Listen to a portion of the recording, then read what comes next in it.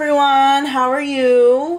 I'm back, so hopefully I can be in my scrapbooking room a little bit more, because I'm also going to post up a video later of my new scrapbook room. It's actually bigger, more organized, and I have more space to put things. So, anywhoosers, I wanted to go ahead and show you this album that I made for this lady. My mother-in-law actually volunteered me for the job, and this lady was a little bit more complicated to work with than anyone else. Most people just let you know, my creative juices flow and allow me to do things with the albums that you know, I think would look good. But the lady that I was working with wanted purple and pink, although I didn't have a whole lot of purple and pink to work with, so I snuck some greens and blues in there, as you can see, and you can get a little peek of the green in there. But so I'm hoping this lady won't be mad. And she wanted only hummingbirds,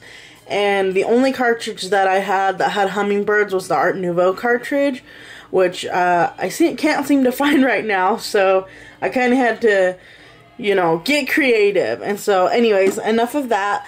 I just wanted to go ahead and show you this album, and you know, if the lady doesn't end up liking it, hey, there's an extra album for Christmas, right? So anywhoosers, she wanted to do the same binding as the French English inspired mini that I did for my mother-in-law's boyfriend's mother a while back. And so I have the same binding with the wire and the ribbon right here on the edge. And the back is basically the same. And can you believe it? I got this rhinestone paper at Joann's for $5. It's pretty insane. And like, I don't know, I think it's so beautiful. So you'll see it throughout some of this album. Because it's hummingbirds and I don't have a cartridge, most of the hummingbirds you'll see in here is from a punch. So anywhoosers, here is the album. Oh, again, it is 7 3/4 by 5 1/2. And so here is a waterfall page, you know, and so here's the next page. And so I got some little tags in there. See, there's the hummingbird, and as you can tell, I used the hummingbirds for the actual tag, and they're all in all different colors. And so I'm really hoping this lady won't get mad, because I really love the colors of this album. It actually, I don't know, it makes you happy, doesn't it?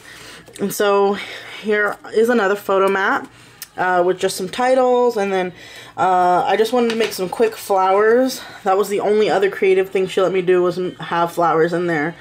And so I just made some quick flowers with some rolled flowers in the middle. And then here is another page. As you can see, that rhinestone paper, and all of these, I liquid pearled all of those. And so, whoops, this one is a double slider page with, again, hummingbirds for the tabs. Another photo mat. And this one is just a little flip-up book that she can put pictures and journaling on there if she likes. And I accented it with some hummingbirds and some flowers on top. And then this one, this page is just a little envelope. And then I folded this one back so it kind of creates a little bit more of a delicate look. And so again, here's some tags with some hummingbirds. And these little tags that I made earlier. I think they're so cute. Just get them in there. And so as you can see, it looks really nice with the lace right there. Alright. And another photo mat, just a plain page. And then one more waterfall. And then, whoops, sorry about wiggling the camera. And then another little envelope. And of course this one has either, you know, photo mats or, you know, I just left them blank so she could either put tags, or, sorry, journaling or photos on them. So, here's the front of the other one.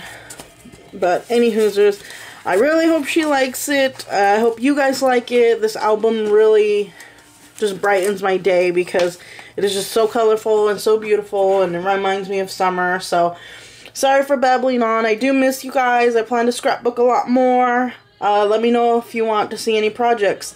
Alright, have a wonderful day.